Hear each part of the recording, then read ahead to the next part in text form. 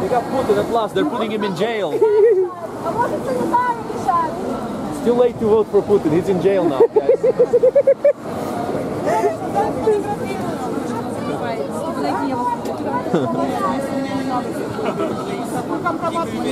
Putin the prisoner. Well, I guess it's pointless to vote anymore. Putin is in jail. It's all fine and dandy. We can move into a better future now. Yeah. Russia can become democratic now. Yeah, that's right. We're talking about Putin. Would you like to say something about Putin? No, she wants to run away.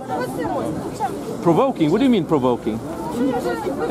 Did you notice she actually spoke to me first? You know, this is a free country. You know that. Oh, Ukrainian face, she says. That's interesting. Wow. That's interesting. I thought, Racist. according to Mr. Putin, we were the same people. So how can you say that I'm Ukrainian, actually? According to Putin. Well, you can understand me, too. You can understand me. It's almost like you speak English, but you don't want to speak it although you're in the UK. Why is that? I understand you well. Now you understand me also. Oh, you don't have to give her your permission to film you. This is a public place. This is a public place. Once you go in there, we're not going to follow you. You can be sure of that. But ladies, would you like to perhaps explain to us the political situation in Russia? You want us to leave? Why is that? I hope we weren't rude to you. Oh, they're a bit sad. I think they're gonna vote for Putin and they're gonna feel better. Our president. Huh? Our president, and for this. Ah, for this?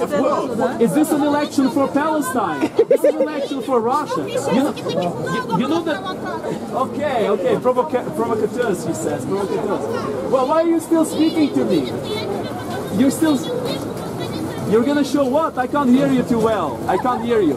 Please speak English. We are in London, lady. I'm sure you speak English well. If you want, I can give you some classes. I can give you some classes in English, lady. I promise. I promise. It's gonna be lovely. I won't charge much. Don't worry. Anyway, they're just some poor ignorant individuals. But good job to you guys. You know, support democracy in Russia. Yes, death to Putin. That's right. That was very funny. That was very interesting. You know what's funny is that they were calling me a provocateur. You know, us provocateurs. But they were the ones who started speaking to us because they saw the flag, and it's like, you know, this is a red flag for them. This is a red flag for these yeah. But fortunately here, you know, we got a majority of people who oppose Putin, a majority of people who oppose Putin's terrorist regime. So that's good for us. And the thing is, if she stopped talking, we would have gone.